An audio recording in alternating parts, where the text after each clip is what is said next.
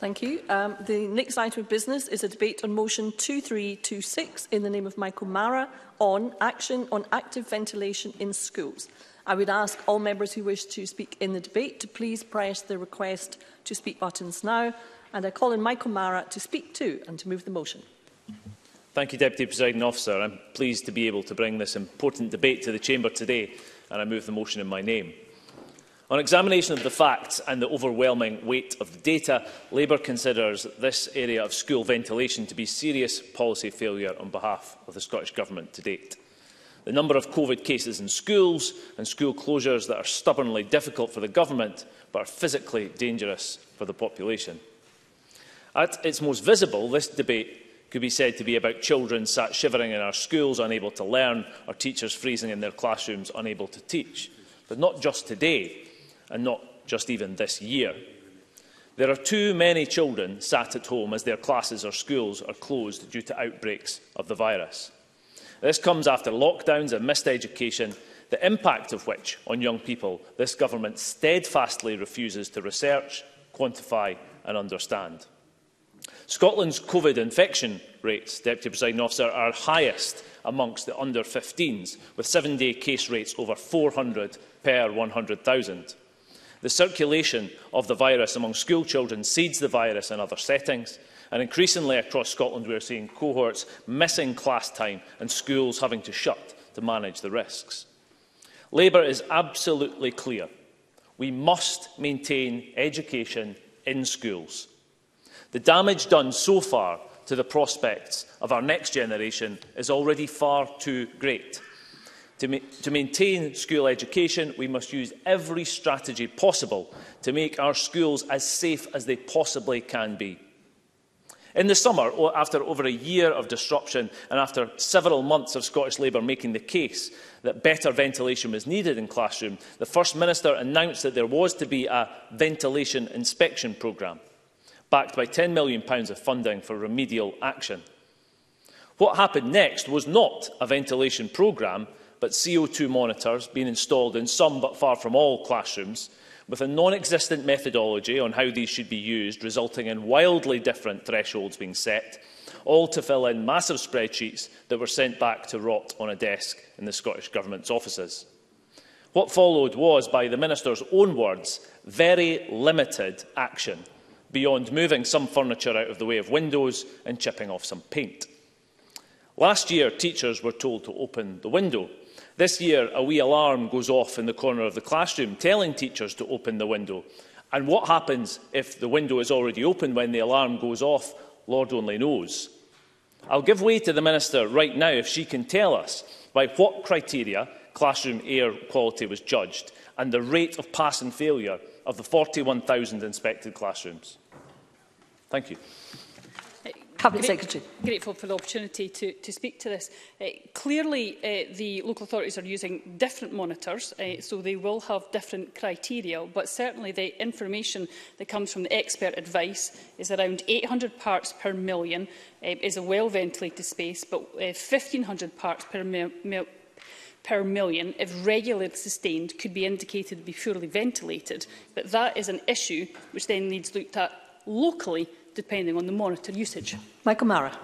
That wide variety in terms of between 800 and 1,500, and you could pick a figure in between, as many councils have had to do. And there was no answer in that question about the rate of pass and failure of the 41,000 inspected classrooms, because we've asked time and again to have that to be produced by government. We've put in parliamentary questions and it can't be provided.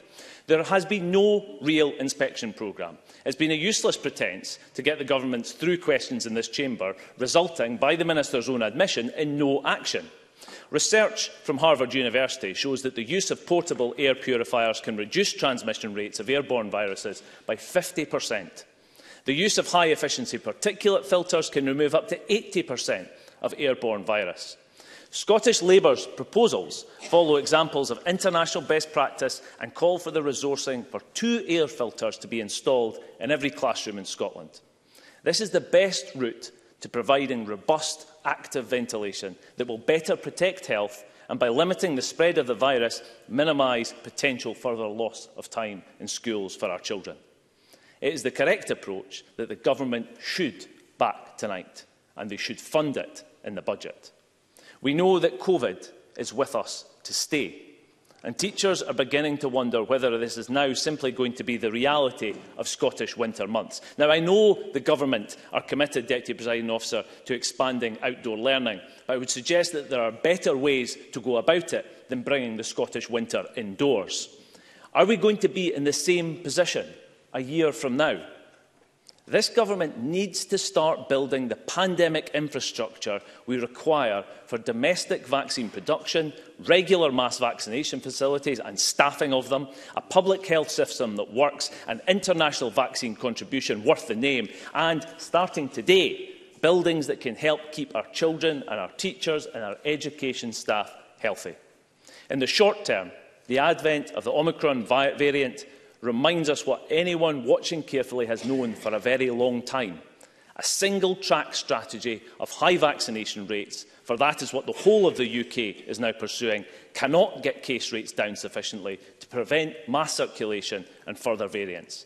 We must have a track and trace system that works, and vitally, ventilation in our public buildings. Thank you. And I now call the Cabinet Secretary Shirley-Ann Somerville to speak to and to move Amendment 2326.1. Up to 5 minutes, please, Cabinet Secretary. Thank you very much, Presiding Officer. And I move the amendment in our name.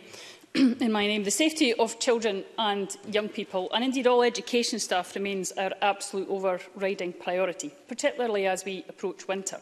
And ventilation is one of the key lines of defence, along with vaccination, face coverings, good hand hygiene, regular testing and surveillance. At a time when the Omicron variant is causing great concern here and across the world, we must be vigilant and ready to take any action if necessary.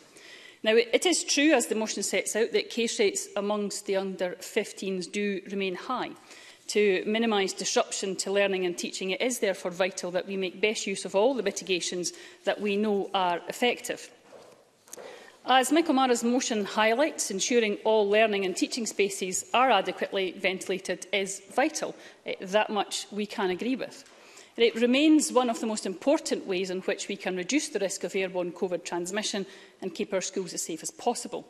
That's why the Scottish Government has worked closely throughout the pandemic with the Advisory Subgroup on Education and Child's Issues, expert bodies such as the Health and Safety Executive and local authorities to put in place and update national guidance on ventilation and CO2 monitoring in schools. And we have allocated significant funding to this. Not just the £10 million which Michael Mara mentioned, but the £90 million of COVID logistics funding that was provided earlier on in the pandemic, which included support that local authorities did use in some cases and many cases for improving ventilation. This was additionally added to by the £10 million worth of support to ensure that all local authority schools and all daycare of children's services had access to CO2 monitoring. Around 22,000 CO2 monitors have been purchased to date, and all initial CO2 assessments of learning, teaching and play spaces in Scotland are now complete. This programme of assessment was led by local authorities, supported by Scottish Government officials and the Scottish Futures Trust. They worked collaboratively to assure alignment of best practice. Wherever possible, prior to the October break, every learning, teaching and play space had to receive an initial assessment for at least a day under normal occupancy conditions, so that readings were properly representative, and then continuing in line with the local authorities' monitoring strategy thereafter. This exercise was an important step forward in ensuring our understanding of ventilation across the learning estate, and we are very grateful for the hard work that was put into completing those initial assessments, drawing on the criteria for acceptable CO2 levels as set out in Scottish Government guidance. The full operational detail about the outcome of assessments, including the specific number of spaces where areas of concern were identified, is held at a local level, an issue that I have explained to Michael Mara in the past. However, local authorities have been asked throughout the process to provide an overarching feedback on the extent to which CO2 levels exceeded thresholds set out in the guidance. Those align with the expert advice that, as I've said in my intervention, in general, regular readings of 1,500 per million are indicative of a need to take action, and that in areas of high aerosol generation, where, for example, physical education or loud singing is being undertaken, levels of 800 parts per million should be used as a benchmark. Oliver Mundell. Thank you, Secretary, for giving way. Is she confident that where those stubbornly high levels have been identified, that action has been taken at that local level? Has she had those reassurances? Cabinet Secretary. Well, we continue to seek and receive the reassurances, particularly on this issue. And as I was about to go on to say, it was reassuring to receive reports that only in a relative few cases were the recommended CO2 levels exceeded and remedial action was required, a point I put in writing to the committee recently. And where issues were identified, this is quite rightly for local authorities to focus their remedial efforts. So when Michael Mara points out to the fact that little action was taken, it was because that local authorities have deemed the level of remedial action that was required and have taken action upon that.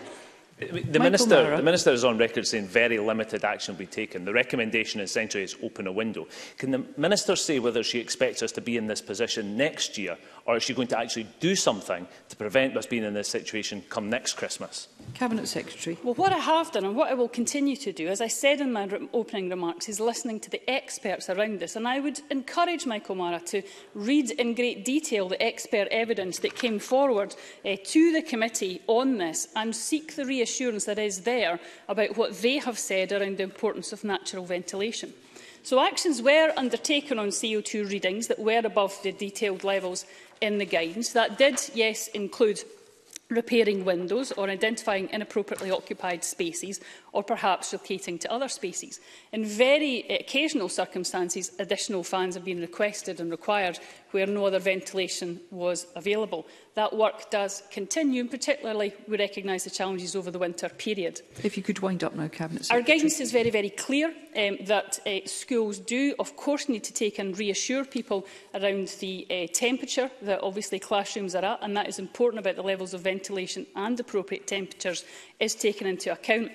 And we will listen very closely to the evidence on air cleaning devices, but as I again would quote the Health and Safety Executive that have said that the units are not a substitute for ventilation. So I'll continue to listen to the expert advice, continue to be open to change if the expert advice requires that, but I move the motion, the amendment in my name. Thank you. I now call on Oliver Mundell. Thank you, Presiding Officer. I'm grateful to my Labour colleague Michael Mara for bringing forward this important debate and giving Parliament the time to discuss this issue. We will be supporting the Labour motion at decision time this evening because we think it's time to send a strong message to the SNP government that they need to step up and do more. I read the Cabinet Secretary's amendment carefully and I've listened carefully to what she said so far in this debate. And whilst I do recognise that some action has been taken, and I do agree that ventilation is only one measure amongst many mitigations, we cannot support an attempt to downplay the ongoing challenges our schools and therefore our teachers, support staff and pupils are facing. I didn't find the response to my intervention particularly reassuring if we're not even able to say that the most basic of remedial actions have been taken and that the government has followed up on those. It doesn't seem like we're really on top of the problem. And I'm also concerned that we're not doing more. I do agree that keeping windows open where possible it is important, but for many of our smaller schools, many schools in my constituency, that also means making sure that their heating systems are up to scratch and that local authorities and schools are supported with the considerable additional heating costs they're likely to incur. Yes. Michael Mara. I thank the member for giving way. I mean, would he reflect in terms of the Minister's answer to my intervention, asking whether we're going to be in this situation next year, the schools in his constituency describes? Is it acceptable for us to go to next Christmas and find ourselves in the same position again with kids freezing in classrooms and no active ventilation? Oliver Mundell. I agree with that point, and the sad thing, I was going to come on to it later, is we shouldn't be in that position this year. I'm not a Game of Thrones fan, and I know other people have been caught out in saying that winter is coming. But it's true, and we've known for a long time that we were going to be back in this situation. And I think the events of the last week have shown, sadly, that many of the challenges around COVID-19 are not going to disappear, even if we do get on top of case numbers, even if we do drive forward with the vaccination programme. And some of these measures would just be sensible things to do as a precaution, even if we think on balance that we might be in a better place next winter, because our young people deserve better. Their education has been disrupted, and if we owe them anything, it's about getting the basics right, and that means delivering on the most proportionate and straightforward measures. And I think that is something that every party in this Parliament should be able to get behind. It might not be the total solution, it might not provide all of the answers, but it's something that's certainly worth giving a try. And if it provides a bit of reassurance to parents, if it provides a bit of reassurance to pupils, if it provides a bit of reassurance to teachers themselves, then it would be money well spent and an investment worth making. Yep. Cabinet Secretary. Can I thank the member for giving way? Can I suggest what also might give reassurance to parents, to staff and to young people is actually if you listen to the expert advice, for example, those who appeared in front of Parliament committees and did not in any way suggest the material that is now being suggested in the Labour motion. This isn't based on what the Health and Safety Executive are suggesting or the experts that came in front of the committee. So why don't we reassure them by listening to the experts and the advice that the government is getting? Oliver Mundell. My understanding of the advice is actually that no one said that these wouldn't be an improvement. They've said it's not the full answer, and there is scientific evidence out there, and therefore it's an addition. It's a belt and braces approach. That is better than just saying to schools, all you can do is open the window, when we know that there are spaces within our schools that are badly ventilated. And in many other areas of our society and in the economy, then improved mechanical ventilation does form part of the response, not just to COVID, but to generally improving air quality. So I think it's worth looking at again. And to me, as I seek to close, Presiding Officer, this whole debate highlights many of the worst qualities of this SNP government. A government who make announcements and believe its job done. A government who fail to understand the magnitude of the issue. A government who offload responsibility and blame onto local government. And an SNP government unwilling to admit when their own policies just haven't worked. A government not willing to listen to ideas from elsewhere in this chamber. Thank you. I now call on Willie Rennie. Thank you, Presiding Officer. I want to thank Michael Mara for being so assiduous on the issue of ventilation in schools. This debate today will help us flush out many of the issues at the heart of the ventilation issue. Our knowledge and understanding of this virus has evolved over time, and the government's response has evolved too. And the government's approach to ventilation must evolve as well, because the current one-size-fits-all approach is just not good enough. When we have a range of school buildings from Victorian to 1960s to the modern designs, the performance of each school differs from the next. Yet the government's policy is very limited. CO2 monitors and opening windows are the only tools in the box. The government's new business fund for ventilation permits the application from businesses for the purchase of mechanical air purifiers for businesses. The Minister might wish to tell us what is the science that backs up that particular support of grant funding, that dismisses it for schools, because I would be very interested to hear what the Minister's got to say on that. Yep. Cabinet Secretary. Can I thank the member again for giving way? We have made very, very clear that if there are areas within school that cannot receive appropriate ventilation, then they should not be used or alternative methods can be used. I've said that in my opening remarks. Happy to say that and clarify it again. Willie Rennie. So the science does support the use of air purifiers, despite the constant dismissals by the Minister over repeated occasions. The message out to schools is very clear.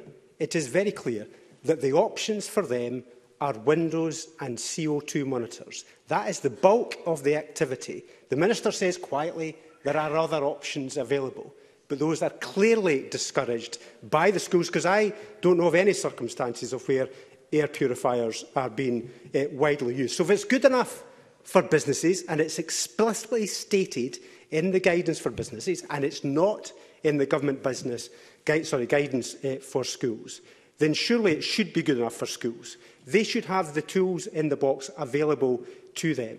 If you look around the world, the advice is clear. The Irish Government Expert Group on Ventilation recommended that standalone HEPA filters devices may be useful in reducing airborne transmission in spaces with insufficient ventilation.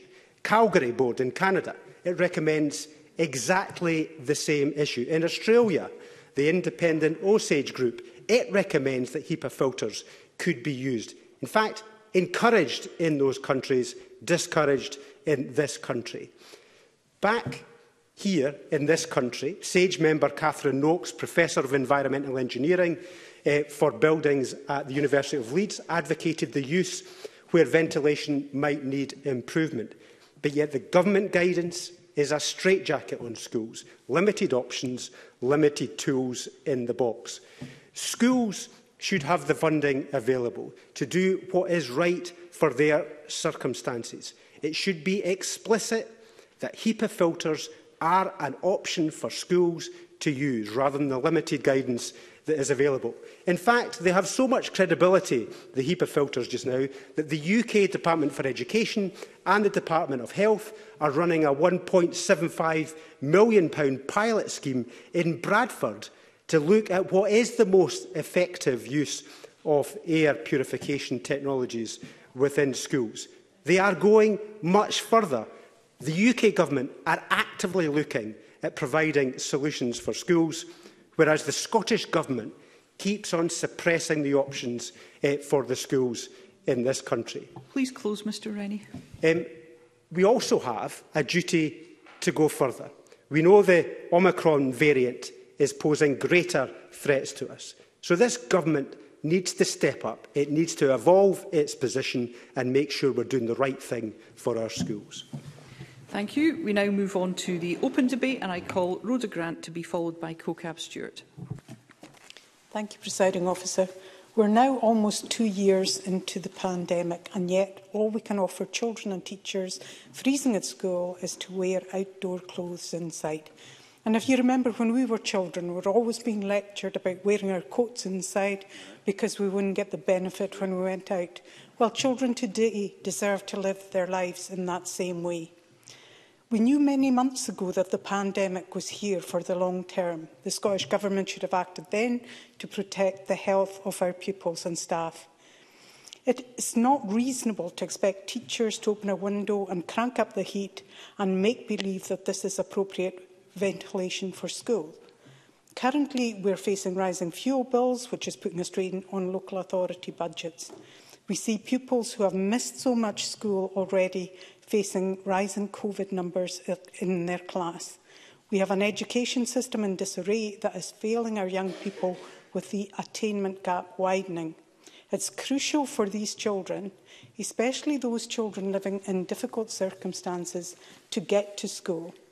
School is often the only place that they can be warm and have a hot meal, and for others, school is their safe place. For some, putting extra clothes on to keep themselves warm inside the classroom simply isn't an option. Their clothes are worn and they're fast outgrowing them. There's no money at home to replace them, far less buy warm clothes for a cold, drafty school. Imagine being cold and hungry at home and then coming to school and being even colder. How can young people learn in those circumstances? Last winter, Colliery and Nailnshear immediately doubled the clothing grant for low-income families to help them buy additional clothing. The Scottish Government should have done that. Furthermore, this summer they should have been working on the supply of adequate air purifying equipment to schools in order to keep children and teachers safe and warm this winter. It is normal in Scotland that we have cold weather and storms in the winter. In my own constituency, we have seen the impact of Storm Arwen on our schools. The pupils and staff of Wick High School had had lucky escape when a huge chunk of the wall was blown off. This is a new Scottish Government flagship school. Sadly, they did not build it to cope with winter weather. Schools must be safe, built to withstand winter weather, and places where our children can thrive. Low winter temperatures are already hitting us hard, and children cannot reasonably be expected to learn while sitting in the cold. And this is also putting their health at an additional risk, because we know that the cold weakens immune systems and it'll lead to a rise in COVID cases. The Scottish Government must not forget that schools are workplaces and they must adhere to health and safety guidelines in the same way as other workplaces do. The Scottish Government have put £10 million into schemes to improve ventilation in school, but it's not enough, and we know that no two schools are the same. Some are brand new buildings, and other children are still learning in porta-cabins. As Willie Rennie said last year, the Scottish Government created a £25 million business ventilation fund, and that was the right thing to do. But will they now provide adequate funding for ventilation in our schools for our children? They must act now to keep young people safe and warm so that they can learn. They should not have to wait for another year. Thank you. I call CoCab Stewart to be followed by Pam Gossel. Thank you, Presiding Officer. There can be no question that ensuring the safety of children, young people and all educational staff is of paramount importance to everyone in this chamber. I therefore welcome the opportunity to contribute to this afternoon's debate. I thank Michael Mara for raising this important issue, and I thank Shirley-Ann Somerville for the amendment. The importance of this debate highlights the need to follow best COVID advice and to work together to implement mitigations at pace and consistently across Scotland. Anyone who has taught in schools knows only too well that creating a safe, healthy environment is paramount, and school staff are well aware of how to create and maintain safe environments because that's the foundations of health and well-being necessary for learning and teaching. It makes it fun, it makes it lively and sociable for children and young people. Having taught throughout the pandemic myself and keeping in regular contact with educational colleagues, I have some understanding of school environments. Only this morning at the Education Committee, we heard examples of CO2 monitors being installed in classrooms, connected to Wi-Fi and monitored by teachers and department officials centrally. We know that this is happening, not necessarily happening in every council. Michael Mara. I thank the member for taking the intervention. The same evidence but from the NASUWT said that actually these CO2 monitors are not available in many classrooms, that they're held centrally and appear occasionally. What then kind of evidence are they getting as to when they should take the instruction to open the window? CoCab Stewart. I thank Michael Mara for that. I was just about to go on, and I have already said that there is excellent good practice and that this needs to be shared, best practice needs to be shared with each other to make the most of the Scottish Government £10 million funding that councils have already received. I note a few members, including Willie Rennie and I think Rhoda Grant, on the variance of school buildings. Of course, had councils not been saddled with Tory-inspired and Labour-backed private finance, we would have modernised schools and we would have more revenue in the education budget for councils to go even further. And promises that were made for schools that were meant to be fit for the 21st century failed at that time to include CO2 monitoring. I will. Oliver Mundell. I thank the member for giving way, but how does she explain to constituents in Dumfries who are sat right now in the high school when her government has been in power for 14 years and that building is not wind and watertight? Surely that's not acceptable. CoCab Stewart. I thank Mr Mundell for that intervention, and I would point out that I remember it was 20 years ago when I stood at a hustings and I was talking about PFI, and I was accused as a teacher of trying to take away new buildings from schools, and I said at that time we were mortgaging our children's future, and that's exactly what we have done. In Glasgow alone, 10% of the education budget is still paying for PFI mortgages. We can build a cooperative approach to working out solutions, with council officers, teachers and education representatives working together in the spirit of a fair work approach. We can ensure that necessary adaptations are made to our school estates and implemented to inevitably meet the ever-changing health and safety guidelines as we respond to COVID. It's welcome to hear from education representatives such as Larry Flanagan, the General Secretary of the EIS, who from a survey reported from his members that in the majority of schools our members feel that ventilation issues are being addressed. As members know, the Scottish Government's guidance continues to be informed by the Advisory Subgroup on Education and Children's Issues, as well as Health and Safety Executive. Thank you, I will. I've spoken to former colleagues and teachers and head teachers alike, and I have to say that in the majority of cases I would concur that mitigations and adaptations are taking place. So I would thank our colleagues in the Education Centre for their continuing hard work. Thank you, Presiding Officer. I call Pam Brosel to be followed by Fulton McGregor. Thank you, Presiding Officer. I'm grateful for the chance to contribute to this afternoon's debate. The unmistakable truth is that whilst we have made good progress in our battle against the pandemic, the virus sadly is still very much with us. With extended school closures, mask mandates along with banned sports days and nursery graduations, the pandemic took its toll on children's education and mental health. Sadly, it continues to do so even today. We now need to learn to live with such happenings, and therefore we need to be better prepared. The virus is here to stay, and with winter fast approaching, we need to be taking a proactive approach, not a reactive approach, to the issues facing our schools right now. Later on will be far too late. Presiding Officer, in order to combat the transmission of the virus, good ventilation is needed in every classroom in every school across Scotland. The Advisory Subgroup on Education and Children's Issues recommended that greater emphasis should be placed on ventilation by keeping windows and doors open as much as possible. This advice was again repeated as pupils returned back to classrooms. This is not ideal, given the low temperatures during the winter months. Whilst measures to improve ventilation are just one method of mitigation in schools, they are increasingly important ones, one that can keep our schools safe as possible. Presiding Officer, Scottish Government ministers repeatedly failed to publish information on the rate of failure and the criteria of their ventilation inspection scheme. Once again, it has taken the opposition parties to draw attention to this issue. Yes, the Scottish Government have given £10 million to local authorities, in addition to the £90 million for remedial actions, like dealing with CO2 monitoring exercises.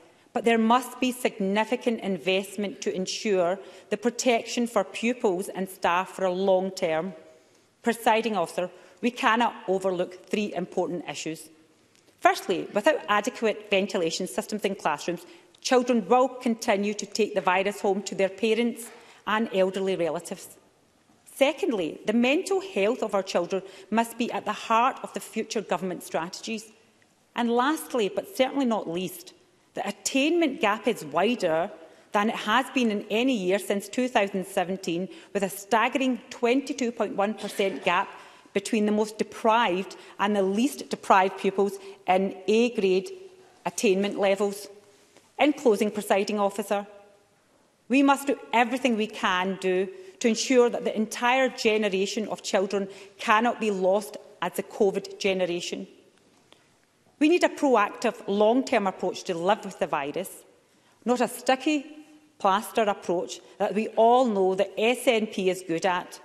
Or will the SNP government still be using COVID as an excuse for their mismanagement on Scottish education in the next 10 years' time? Presiding Officer, I'm very glad that such a motion has been brought before the Scottish Parliament today, and I'm delighted to back this motion.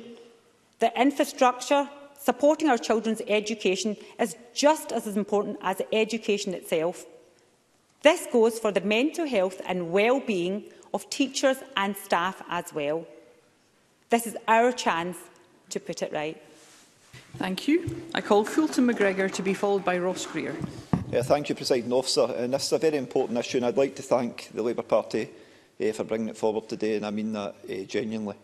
There are, as others have said, there are already many mitigations in education settings across the country, such as the continued use of face coverings in communal areas and secondary classrooms, a move that I was glad to hear the UK Government recently also took to follow a lead on this.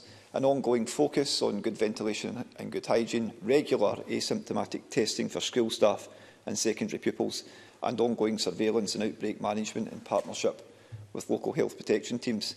And I understand that in North Lanarkshire, where my constituency is, the extensive guidance has been published in line with the national guidance, and a toolkit was prepared to ensure that the following areas were covered, and this includes social distancing protocols, use of PPE and face coverings, public transport versus school transport, catering and cleaning arrangements, drop-offs, staggered starts and walking buses, movement of pupils around school, curricular arrangements and timetable, and arrangements for shielded staff and pupils.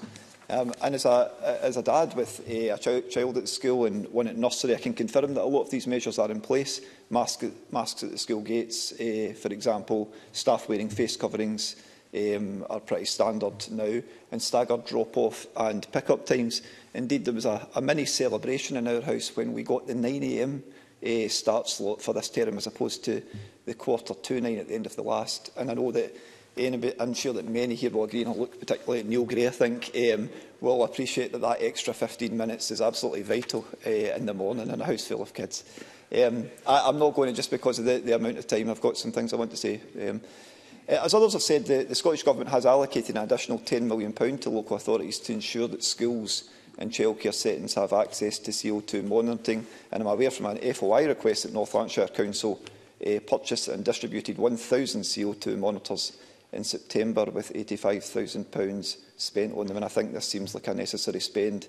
I'm not, I have to say, against the use of HEPA filters, and I think that Willie Rennie actually made quite a compelling case earlier, but I do also think that the Government have made it quite clear that we need more research. The door's not closed in this. But for now, I think it's sensible that we do open more windows, especially high-level ones, and allow for more flexibility with clothing during the winter months. As much as people might have disagreement with that, I think it is sensible mitigations. But I also do think, Presiding Officer, and this is where I really want to focus my contribution, I do think that we are missing an opportunity, something else that's not really been overly talked about today, to do something fundamentally different. And how often have we talked about building back better from the pandemic? What does that mean for each sector? Well, in education, why are we not radically increasing the use of outdoor learning? We know that being outdoors is safer and lowers the risk of COVID. We also know that it's good for young people. To me, it seems like a win-win. I know the Government will say that they are promoting outdoor education, and they are, and some of the work in early years settings is absolutely fantastic, but I don't think in schools that we're going far enough yet. Even by giving all children an extra hour outdoors, the risk on a population basis could be radically reduced, as well as improving outcomes for young people. And the weather isn't an excuse. I know it's maybe not the most popular time to be saying this, but last parliamentary term, I think it was about 2019, I met with representatives of the outdoor kindergarten sector in Norway. Some areas of a country that have freezing temperatures and no daylight at certain points in the year, and yet their children are thriving throughout their education in an outdoor education-based model.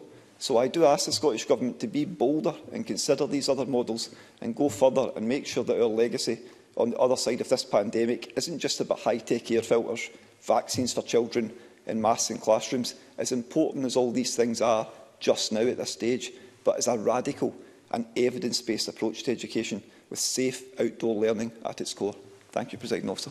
Thank you. I call Ross Greer to be followed by Paul O'Kane.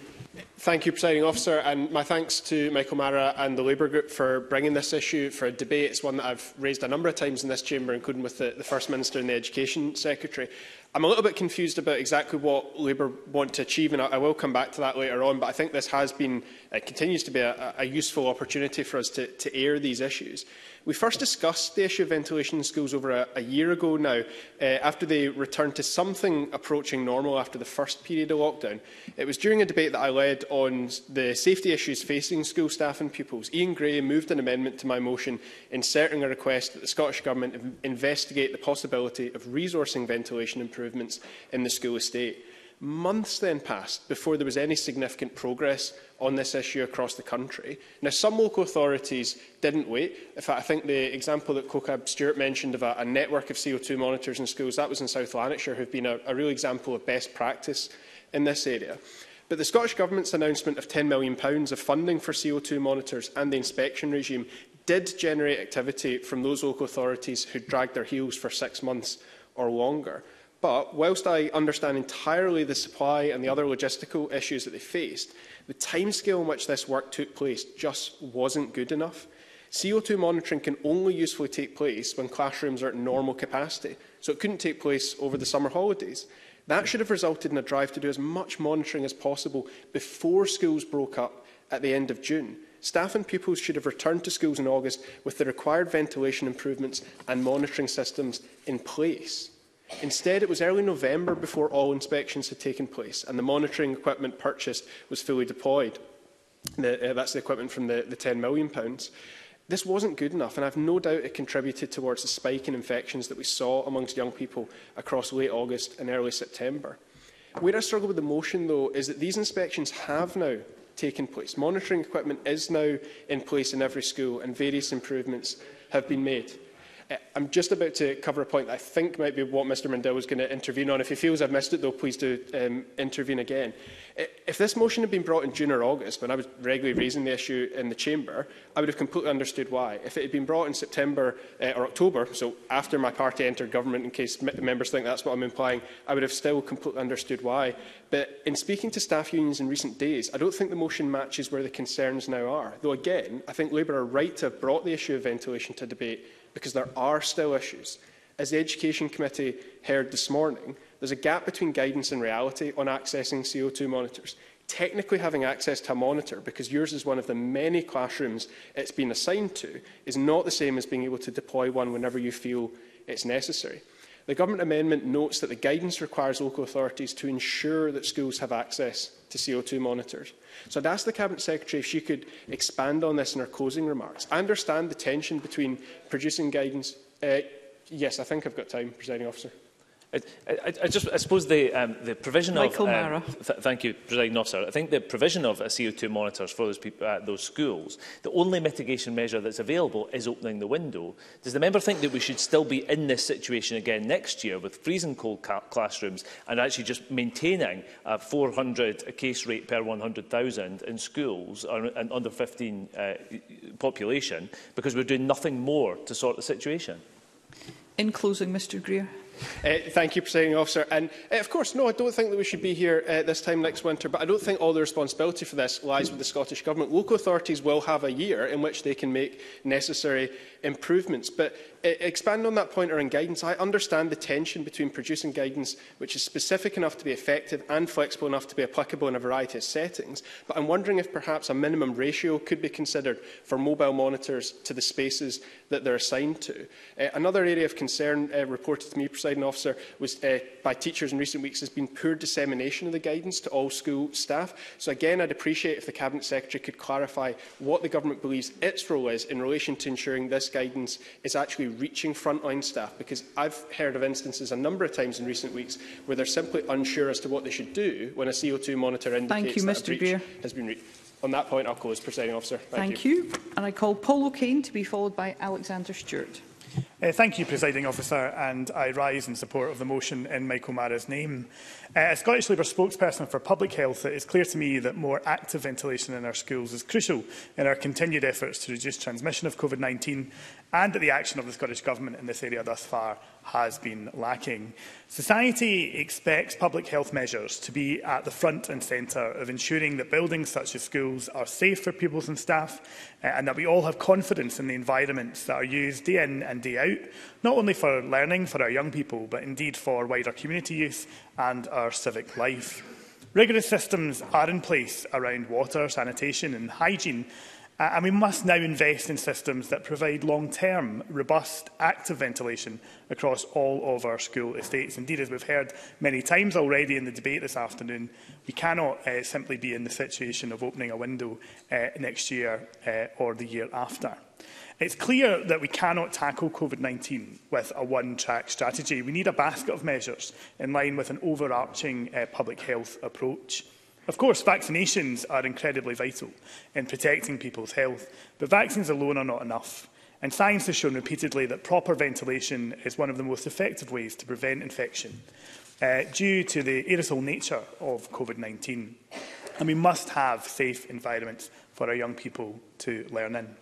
And I think that's why the motion advocates at least 2 HEPA filters in each classroom in Scotland, because we've heard that they have been employed elsewhere in the world, and indeed that they have been advocated by the government in other settings. Presiding Officer, it is clear that the work undertaken to date by the government has not been sufficient. The CO2 monitoring that the government has persevered with has no standardised approach. It's a methodology that they have refused to share, and it was delayed anyway. They've done nothing apart from cling to this incompetent approach, which has wasted money, I believe, and time on CO2 monitors alone, and it has left us nowhere closer to a long-lasting solution. I think it has also done little to inspire confidence, confidence from young people, parents and staff, and confidence in our public buildings and in the places where we live and work and learn and play is so crucial, as I mentioned earlier. This morning, I received a copy of the results of some survey work which has been done on a wellbeing group of almost 400 teachers from across Scotland. 31% report that they still have no CO2 monitor. 30% have one that is shared throughout the school building. Of the teachers who do have access to a CO2 monitor, 10% say they've had it for only one day. And many teachers are reporting that the windows and opening the windows are the only means of ventilation, although they often teach in rooms that don't have windows. Of 102 teachers who have a CO2 monitor, 11.8% report that it's frequently read, and 43% say that is sometimes read. And indeed, those teachers have also reported classrooms being uncomfortably cold as we enter some of the worst of the winter weather. So whilst opening windows on paper is an attractive and easy way to achieve ventilation, it really isn't working in practice. Not only are classrooms and learning spaces freezing, but cases are still rising, so clearly not enough action. Pupils, parents and staff, I think, deserve better. And so do local authorities, who are struggling to get this right in a variety of buildings and spaces. And of course, I declare an interest, Presiding Officer, as a serving councillor in East Renfrewshire. The money that has so far went to local authorities to take part in the monitoring has not been needs-based. And instead of funding what was really needed, the money was mainstreamed, with no clear methodology as to its allocation. So it is clear, Presiding Officer, that what is required is a strong public health approach, with consistency of funding and implementation. And I believe it is time for some urgency from this government. 20 months into the pandemic, it is clear that young people, staff, parents and local authorities deserve better. Thank you, Presiding Officer. Thank you. And I call Alexander Stewart to be followed by Jim Fairley.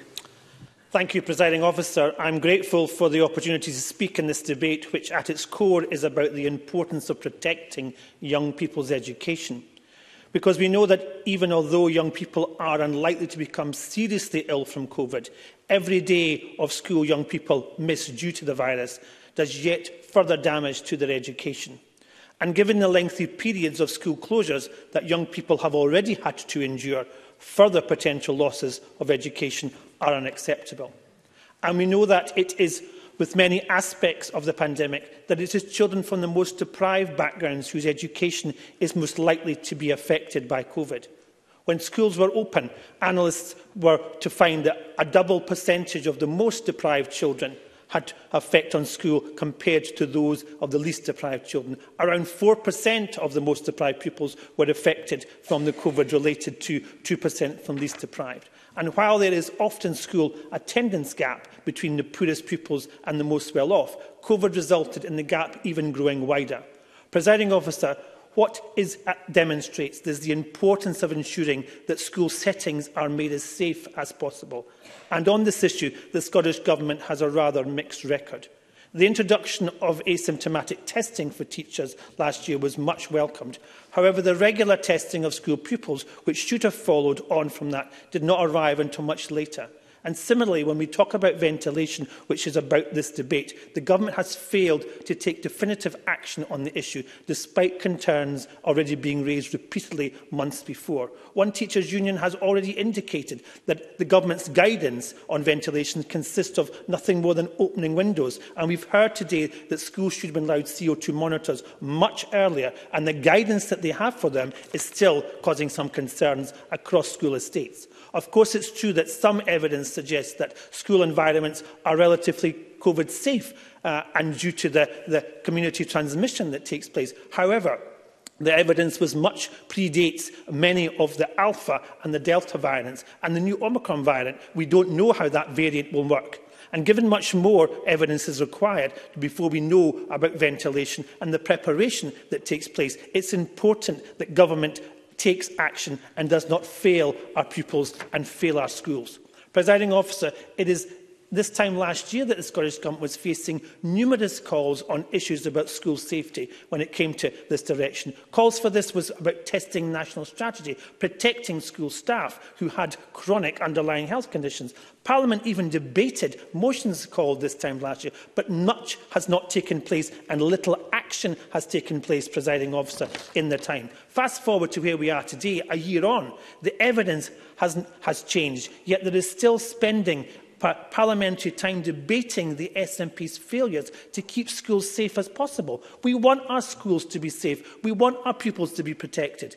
As such as one, we've already seen that there's changes in this variant, there's changes in what's happening. So it's important that government listen to the evidence, that they listen to Parliament. They take action to ensure that this virus is not given yet another opportunity to damage young people's education. Thank you, Presiding Officer.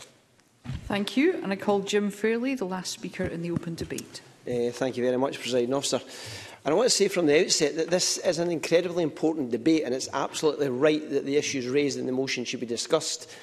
And as the motion rightly points out, COVID-19 transmission is currently highest amongst under-15s. And that is in part testament to the success of the vaccination programme in the other age groups. And it's also a consequence of the fact that schools are busy places, filled with the people who have as yet not been vaccinated.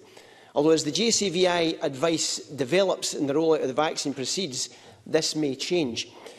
They have that sense, youngsters have that sense of invulnerability that comes with youth and perhaps less of a concern about the implications of catching the virus. But all of that means that there is a risk of transmission. So we need to mitigate the risk as much as possible, and that is why the baseline protections must be adhered to at all costs. Because the alternative to mitigating the risks is that we shut schools again. And anyone with any delusion as to what the response to that decision might be can look at the comments on the Facebook page of the Courier, which was posted this morning. And now I've got no idea whether there is any consideration of schools closing early over Christmas holidays, but it was a post that was run by the Courier. And the response from parents was absolutely no thank you, but kids must stay in their school as long as possible, which I have to say I would agree with. Now, everything about the response to this global pandemic is about balances, about keeping in tension the protections needed to prevent the spread of the virus, while at the same time enabling people to live as normal life as possible. And closing schools would have a massive implication on terms of parents' ability to work, as well as further impact it would have on the education and social development of the children. Oliver Mundell. I thank Jim Fairley for giving way. Does he not agree, though, this is one of those balances? This is an extra protection, an extra measure, an extra resource we can provide to schools. Is that not a good thing? Jim Fairley. Yeah, I would absolutely say that this is something else, but there are lots of measures that we have in place, like vaccinations, masks, hand washing, keeping parents out of schools. All those things are there to help us make sure we control the virus. But we need to keep the schools open. As I've said, to do that, we need to mitigate the risk of infection as much as possible. There's absolutely no doubt that increased ventilation is certainly one of the most important ways of doing that. And in the face of it, one of the most simple things is to open windows or doors. But of course, there is balance that has to be struck between ventilating schools and classrooms by opening windows and doors versus comfort and safety, something that is particularly relevant now we are firmly into winter. Indeed, appropriate solutions will depend heavily on local factors, including building design, location, prevailing weather conditions. Some school buildings may have been designed to allow for simply swinging open doors, others won't. Age and condition are a factor in schools, and sometimes you've got windows that are painted shut that have been for over years. There are no easy fixes, and practical decisions on how to implement improved ventilation are best left to the localised decision-making. And that's why I have a problem with the prescriptive element at the end of the motion. Insisting on a baseline of at least 2 HEPA filters in each classroom in Scotland sounds good, but it simply may not be the most appropriate approach to the most sensible solution for an individual school. And one of the most important ways of ensuring whether ventilation in a room is sufficient is by the use of the CO2 monitors. Now, I'm on the COVID Recovery Committee, and we have taken evidence about ventilation on various occasions. And surprisingly, the experts keep coming back and saying to us that the best thing we can do is open a window. It's very simple, it's very easy. And I know that that's going to cause problems. But I think the point that my colleague behind me said about allowing kids to get this outdoor learning experience, this is an opportunity to really develop that sort of stuff. But I'm going to finish, Presiding Officer. Ventilation in our schools is an extremely important mitigation, and I'm going to leave the last word to Larry Flanagan, the General Secretary of the EIS. Ventilation is critical, and this is his quote. Ventilation is critical as we go into the winter. We have made good progress recently, and there is stronger consensus in the importance of ventilation. But importantly, he said, I note that in the majority of schools, our members feel that ventilation issues have been addressed. Thank you. We now move to closing speeches, and I call on Megan Gallagher. Up to 4 minutes, please. Thank you, Presiding Officer. Before I continue, I would like to refer members to my register of interests, as I am a serving councillor in North Lanarkshire. Today's debate has highlighted the need to deliver on urgent improvements to ventilation facilities in our schools. This chamber has repeatedly raised concerns over the inadequacy of ventilation systems in public buildings, and yet, despite these warnings, little action overall has been taken by this SNP government. The pandemic has changed how young people are educated, and this includes how school buildings are utilised. Teachers and pupils need proper ventilation to help suppress the spread of the COVID-19 virus. Although the government distributed £10 million to local authorities to improve ventilation, and that is of course welcomed, we have yet to see exactly what adjustments all councils have made. And this despite the First Minister Nicola Sturgeon stating on the 13th of July that ventilation and implications of airborne transmission are increasingly key parts of her decision-making, and that she would keep Parliament updated on the Scottish Government's work on ventilation. The minimal updates that Parliament has received from this government outlines a delay in funding to local authorities, and the Cabinet Secretary even admitted that the action being taken by Scottish councils to improve ventilation in schools has, in the main, been very small. Statements such as that does not fill teachers, parents or pupils with any comfort or knowledge that their schools are properly ventilated. And as Oliver Mundell rightly said, the Scottish Government has failed to understand the magnitude of this issue and has shifted the responsibility onto councils and leaving them to go alone. Presiding Officer, I would like to touch on some of the contributions made in the Chamber today. Michael Mara reminded the Chamber of the risk that our young people face by not having good ventilation. And it was interesting to see the exchange between Mr Mara and the Cabinet Secretary regarding the adaptations councils have made that further suggested that the Scottish Government doesn't have further ideas than windows and CO2 monitors. And as Whitley Rennie outlined, the UK Government and others are looking beyond the basics for solutions. And he is right when he says that we must do the same. Pam Gossel mentioned the importance of mental health and how we need to make sure that we have buildings that are fit for purpose. Ross Greer mentioned better guidance that allows councils to prepare, and they could outline better measures more effectively, and that is something that the Scottish Government should look into. Fulton McGregor mentioned the measures North Lanarkshire Council has taken, and I do welcome his willingness to look at other measures to improve educational experiences for young people. And I also agree that the Scottish Government must be bolder when looking at adapting school buildings. After all, the SNP has had every opportunity to provide members with an update on the Ventilation Fund rollout to reassure parents and pupils that their safety was at the forefront of the pandemic, and that would have allowed for debate and discussion that we are actually having today. And given the recent news of the new Omicron variant, the Scottish Government must get a grip of this ongoing issue. It is not good enough to tell Parliament that they have tried to improve ventilation by giving councils funding, but not following it up to provide members of the public with confidence that should a young person attend school, that they are learning in a safe environment. To conclude, Presiding Officer, the SNP have failed to understand the importance of ventilation in our schools, and the consequence of this has meant delays and no real understanding of the progress made by local authorities. Teachers, pupils and school staff deserve to be able to work and learn in a well-ventilated environment, safe in the knowledge that this government has acted to introduce measures that will help prevent the spread of the virus. I urge the Cabinet Secretary to get a grip of this issue and to provide much-needed reassurance that our schools will be properly ventilated as we continue to navigate through this pandemic. Thank you. Thank you. I call on Shirley-Ann Somerville. Up to 4 minutes, Cabinet Secretary. Thank you, Presiding Officer. Colleagues, I think we can all agree that everyone in the Chamber today wants to make our schools as safe as possible. We have a great deal of consensus on that, and I would like to work on that basis. Although I do have to admit it is difficult sometimes to listen to the Conservatives who have motioned over many months that we should be taking away mitigation measures that we currently have placed in schools, despite the cautious approach of this government. And I have listened very carefully to what the Labour motion has said and what the Labour speakers have said today, but I would still reiterate that this is not what experts are advising. Read the evidence from the COVID committee. This is not what the advice said. Look at what SAGE and the Health and Safety Executives have said on air filtration devices, which are only to be used where natural mechanical ventilation cannot be improved and should never be used as a substitute for efforts to improve ventilation. And the Scottish Government is not an outlier on this issue. Guidance on England and Wales is also clear that natural ventilation is necessary. We are taking an evidence-based approach to policy making and we are listening to the experts. Now, of course, we will keep our guidance under review and we will always look at evolving research on this issue, as every government rightly should. But the current guidance is based on the available evidence, which supports a primary focus on improving natural ventilation, with CO2 monitoring helping identify areas of concern.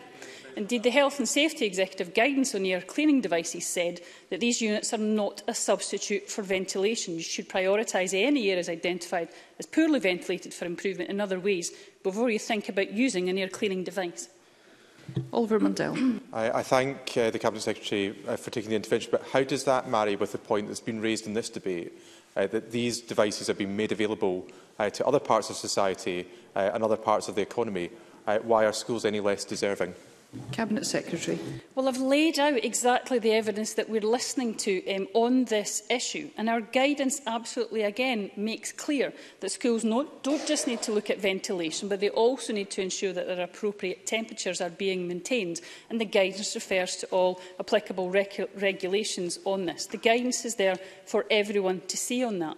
And if there are areas of local concern, we have the Workforce Issues Group, chaired by COSLA, that unions sit on, and unions have been specifically asked to give specifics in confidence if required, and none have been given. But I reiterate the point that has been made by my officials in those meetings, that if any union does have specific concerns that have been able to be sorted out at a local level, we are more than happy to look at that in confidence if necessary, to be able to ensure that people do have faith in what's happening.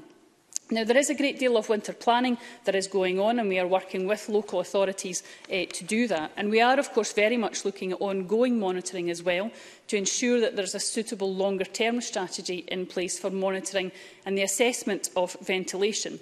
Ross Greer's point, for example, on the potential of ratios of monitors to space is, I understand, one of the approaches which is being discussed, amongst others, and those will continue to be looked at. And we will give serious consideration, of course, if the advice changes on the aspects around ventilation and on what needs to be done. But I would go back in conclusion, Presiding Officer, to point to the point that nothing in the Labour motion is actually relating to the evidence that's coming up. And we're looking at an evidence-based policy approach to what the experts are suggesting that we do. I'm very, very keen that we work together to ensure our learning, teaching and play spaces are safe and are well ventilated. We will continue to be informed by that expert advice and analysis, making any improvements where necessary. And I am committed to working across the Chamber on this issue. But let's do this on the basis of the experts and the evidence that comes up from that. And I will gladly work with Labour, or indeed any other party, to ensure if there are improvements to be made, we will make them, building on the progress we have already made to ensure that schools are as safe as they can be. Thank you. I call on Martin Whitfield to wind up. Up to 5 minutes, please, Mr Whitfield. Very grateful, Presiding Officer, and it is a great pleasure to close this debate. And it has indeed been a debate with interventions and questions and answers and considerations, which is good to see. And a number of speakers have highlighted the importance of this motion, which is talking about the safety of our children, the safety of the staff, the safety of the parents when they go into our schools. Schools that are fulfilling a dual role at the minute. One, the need to remain open from an economic standpoint for the parents, which was so rightfully pointed out by some speakers, but also, and I would say actually more importantly, it is the steady rock for our children. It is that place where they can feel confident and safe, where they can feel warm and well fed, and where they can do the development that we need them to do, and we owe it to them to allow them to do as they grow up. But there are two elements within this motion that I think are very important, and it has been skirted around to some extent, and that is in relation to the CO2 monitors being one part of a sole way of solving a ventilation problem, the other being just open the window. Now, the CO2 monitors do nothing about COVID. They don't measure COVID in a classroom. CO2 monitors measure carbon dioxide. They've existed as measures within our buildings for a significant number of years. And indeed, if we go back to 2018, when the consultation was taking place on amending the school building regulations, a number of people, particularly from local authority respondents, replied, there is a direct correlation was seen between good ventilation and effective teaching and learning, and a concern that in many new schools, CO2 levels are higher than recommended, because there is enormous evidence to show that those children who come complaining in the afternoon of headaches, those children who come complaining just before lunch because the classroom's stuffy, they're not learning. And the CO2 is pointing out that there's a fault in the amount of air that needs to flow in and out of an environment for a young person to learn. Indeed, in the regulations, it requires 2 complete changes of air within a classroom every hour. So this is a problem that predates COVID. We have owed it to our young people for a significant number of time to improve their learning environment. And it was interesting to see in this debate that was starting, in part, to be opened up. But then we come to the inspection criteria, and it was right for Oscar to point out the differing advice that's coming from it. The other area that I have concern about is the use of CO2 monitoring results throughout a day in a high school in particular, where sometimes that classroom is empty.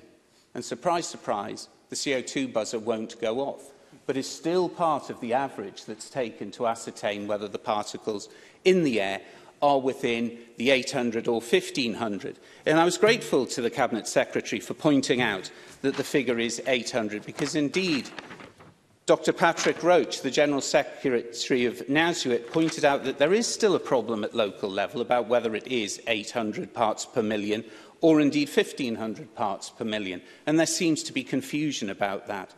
And it was right that the Cabinet Secretary said that the full operational data is held at a local level.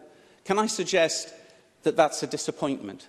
If it was held at central government level, if you were able to assess how many of our classroom spaces were falling short, you would have a far better idea of the extent of the problem that's challenging our children in being at school, that's challenging our teachers and our support workers in school, and also those people who are providing lunches. It was a joy to hear a number of the speeches today, and I apologise for there not being sufficient time to raise a number of the points that I'd have liked to, but I wanted to highlight Rhoda's Grant's comment about the fact that poverty is a real problem for children in school, particularly coming with the advice that when the buzzer goes off, open the window. Or indeed, as one teacher said to me, if the buzzer goes off and your windows are open, if you hold it outside the window for a bit, it will go off and then you can go back to work.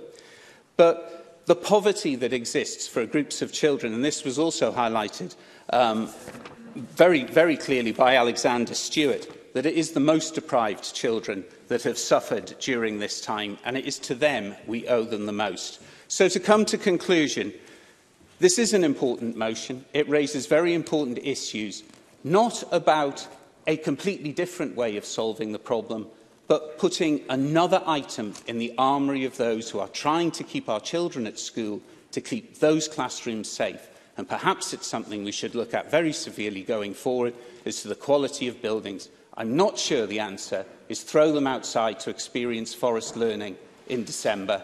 That can come and should come, but needs to be planned for. Thank you, Presiding Officer. Thank you. That concludes the debate on active ventilation in schools. It is now time to move on to the next item of business.